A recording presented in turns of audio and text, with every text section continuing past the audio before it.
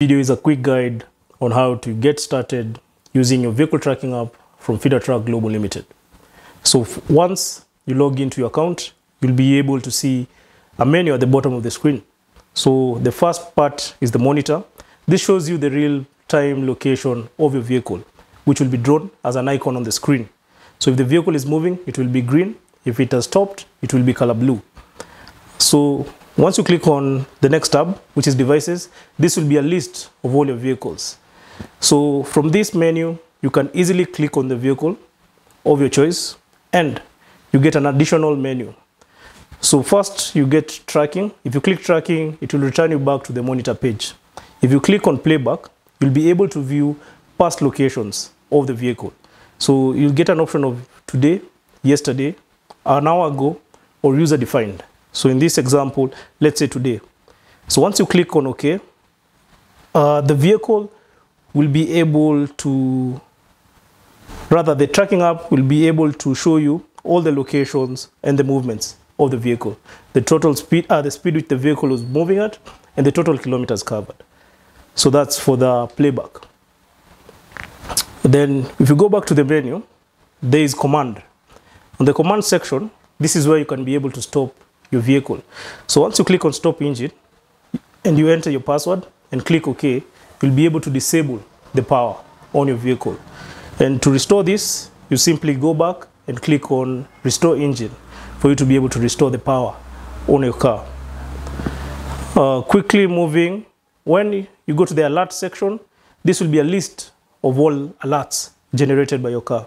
So in the event there was a power disconnection, you'll be able to view it here, and you'll also be able to get notified in case of any alerts which you've set. Then when you click on the Me button, this is where you can be able to schedule or generate reports. So for example, you need a report on a weekly basis. You simply click on schedule reports, click the plus button. You can give your report any name and choose the type of report which you need. The most common type of report which people prefer is a trip report. This shows you all the movements of your vehicle, each stop, and kilometers covered. And you can also be able to download this in the format of an Excel file or a PDF file. Some also common reports which people prefer is the parking report, which you get details of all the locations where your vehicle parked and for how long. And you can easily generate this on a regular basis so that you don't have to be going back each and every time to the playback setting. With that being said, that's the basic overview of your vehicle tracking app. And for more features, simply interact with our app. For example, if you need a feature such as Geofence, still on the Me tab, simply click on Geofence and click on New. Here you'll be able to draw the specific map. The default usually gives you a round-shaped geofence map. So if your vehicle leaves this area, you get a notification. Or you can choose the polygon style and simply draw your map on the screen and create a specific shape which you need.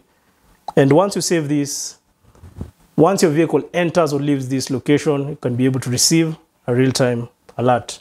So to learn more, simply interact with our app. It's very user-friendly.